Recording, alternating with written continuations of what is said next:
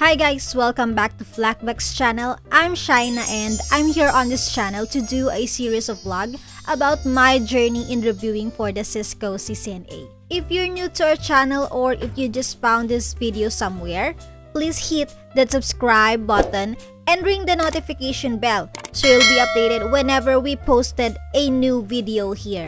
And right now guys, I'm very excited to let you know that I am on 80% progress on my review. Yes guys, it's 80% progress and we are almost nearer to the finish line. Right now, I'm in the middle of section 32, which is all about the security threat landscape. I learned a lot of things and the reality behind the network configuration. For every instances, there are really opposing forces and there are people who are attacking our network. Even though guys, we are almost nearer to the finish line, I will still need to go back to the topic. I need to go back to the topic guys so I can review and master the Cisco Lab Exercises.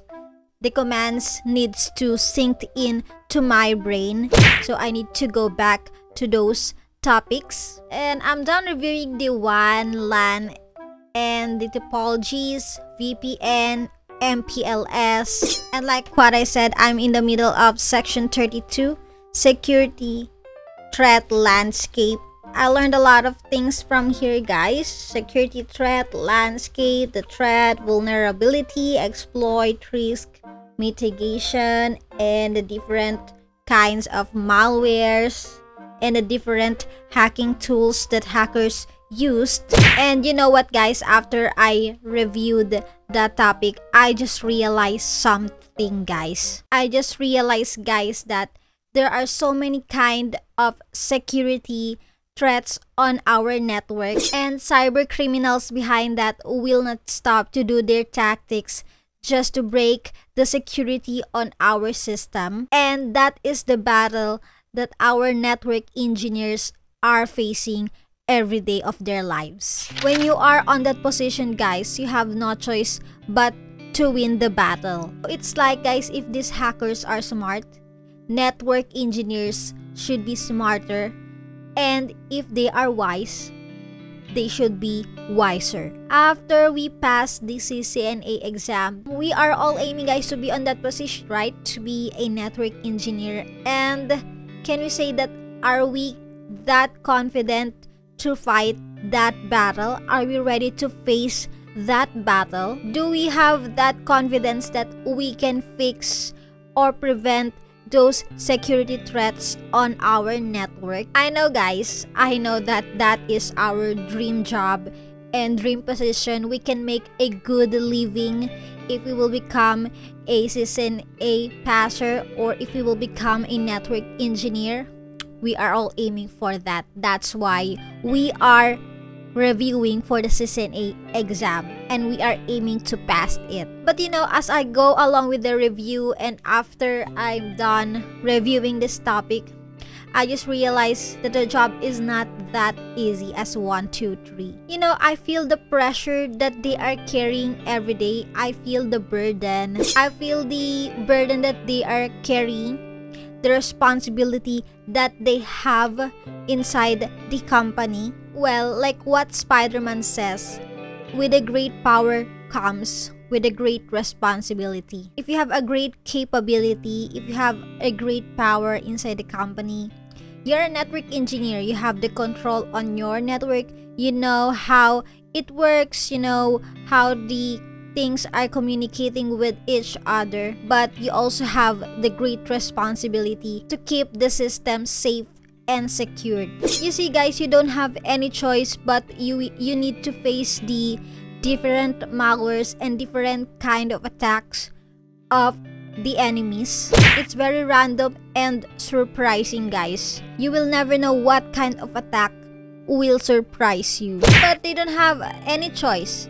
They need to keep our network safe and secured, and they need to achieve it guys every day. 100% safetyness and 100% assurance that the network is safe and secured. And network engineers should not fail with their responsibility, because if they will fail once, it can lead to a loss of a huge amount of money. So there are different kind of attacks that our enemies can do that I've learned so far.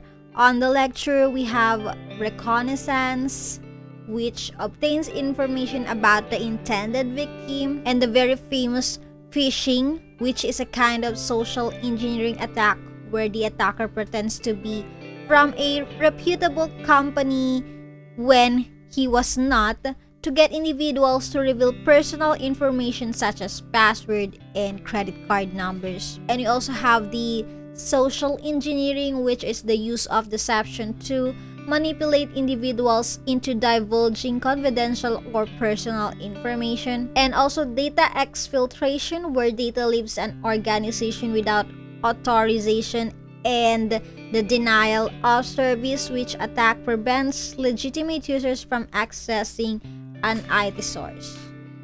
And there are some guys like spoofing and man-in-the-middle attacks, botnets. They are evolving, guys. Different hacks are evolving, and network engineers should be ready with that different situations. Not only that, network engineers are responsible to, which is the basic, guys, they are responsible to keep the connectivity of their network. Take note, safe and secured network connectivity. So are we changing our mind now? Are we changing our mind? If we will become a successful network engineer someday after we pass the CCNA exam, are we ready to face those battles? Do we have that willingness, guys? Do we have the willingness to take the responsibility?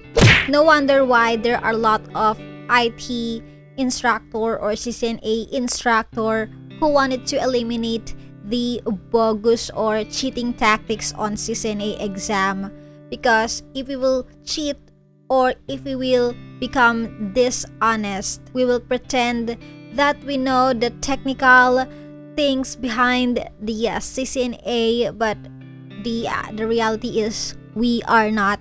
If we will fake everything, we don't deserve to be on that position of being a network engineer, because that position handles a great responsibility. I mentioned on my previous video, guys, that I am currently working as a help desk on a company, and you know, being a level 1 support, there are no big pressure on our side.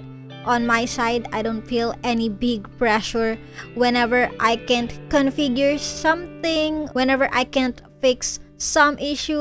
All I need to do is just to escalate it, and the pressure are being put on the level 2 or level 3 support. But I see, guys, I see and I feel the pressure of our engineers whenever there is a threat on our network, or whenever there is an attempt to hack the system.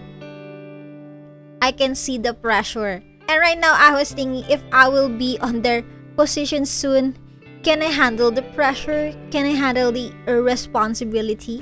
And they also ask this same question to yourself, guys. Let me know, guys, on the comment section what you think about this video.